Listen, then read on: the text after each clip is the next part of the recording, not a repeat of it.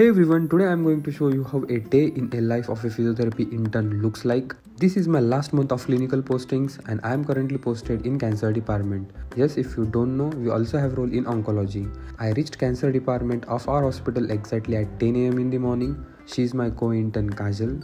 Here we saw a patient of CA breast. She has undergone modified radical mastectomy.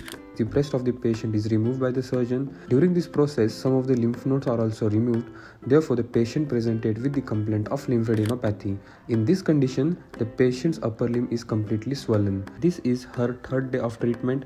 During her first day, she had severe swelling. Currently, we are focusing on improving her grip strength along with functional training. In the afternoon, we went to our physiotherapy department where we saw some other patients. With my second co-intern, Miss Falguni.